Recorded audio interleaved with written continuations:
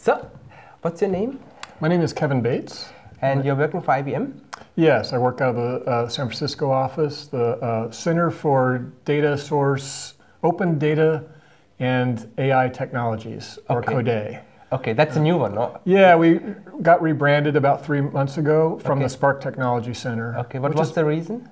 I think to kind of get more in line with where the technology is going with data science and analytics. Okay. So Spark is, while a big part, it's still, there's also other things, application or artificial intelligence and things like that are coming in. Okay. So what are the main contributions of the CODAIT Center?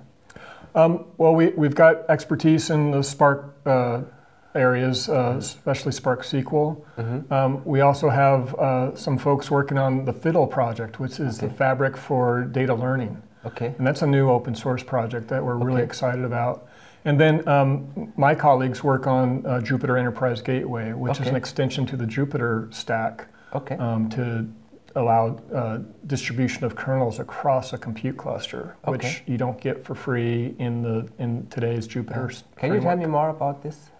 Yeah, sure. So about 18 months ago, we had a few groups at IBM that had all embraced the Spark technology, and they wanted to bring notebooks to their environment. And we found that in this kind of environment, you have a large compute cluster that you want to keep your data scientists off of those resources. You would rather have their notebooks running on their desktops. Okay. And so one step to that that we really thought was a good fit was Jupyter Kernel Gateway, which essentially splits the notebook in half, where the notebook process runs on the desktop, and then the kernel management of the notebook server is actually proxied to a gateway server. Okay. But that's still bounded by the Jupyter framework's design of kernels are always local to their launcher or to whatever process launches them. So even with Jupyter Kernel Gateway, all of the kernels that would be launched in the compute cluster, so we've isolated the notebooks over to the data scientist's desktop, but we still had the resource allocation issue and the constraints that involves because the kernels are still running on the gateway node. Okay. And so we felt, okay, if these groups need an enterprise solution for their technologies, we should go a step further and really look into how we can distribute the kernels, which end up being the Spark drivers of an application, how we can distribute those Spark drivers across the compute cluster. And so we came up with Jupyter Enterprise Gateway, which is an interesting story there because should we extend Kernel Gateway in the open source or should we create a new open source project? Okay. And we felt that due to time to market constraints of these other groups at IBM, that it would behoove us to go the route of creating a new open source project that is a direct extension of an existing open source project, but alleviates us with some of the politics that might be involved with extending an existing project. And we can then later down the road, to see how this all unfolds, talk about merging these two projects together because really Enterprise Gateway is just an extension of Kernel Gateway. Okay, so initially this was due to a client need. Yes, an internal client, but a client nonetheless. We treat all of our internal products and external products as clients, and they are our first priority. Okay. Is it something which we sell to our customers?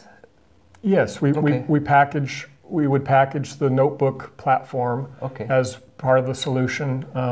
We originally started out in January of 2017, and we were using Kernel Gateway then, and realized that wasn't a good solution, but we were also targeting our IBM Open Platform product, the IOP product. Then in summer of 2017, we introduced a relationship with Hortonworks. And the HDP platform became the target platform. And that's really what we target today in Enterprise Gateway. So if you were to pull the Enterprise Gateway code, you would get kernel specs and solutions targeting Hortonworks data platform out of the box. And then you're free to adjust those examples. We like to refer to them as example kernel specs, but they should work right out of the box if you were to lay it down. Is that related to Watson Studio and Data Science Experience Local somehow? Yes, the IBM Applicate or Analytics Engine, IAE, is using our product, and I believe Watson Studio uses them for one of their solutions. Yeah, that's true. Yeah. Yeah. Oh, I see. Okay, good. Now I think it's time to have a pizza. You can have your beer. All right. So yeah. So this whole remoting of kernels, the architecture that we came up with has really proven itself out because we developed a pluggable architecture. So really what you're plugging in is what we call a process proxy.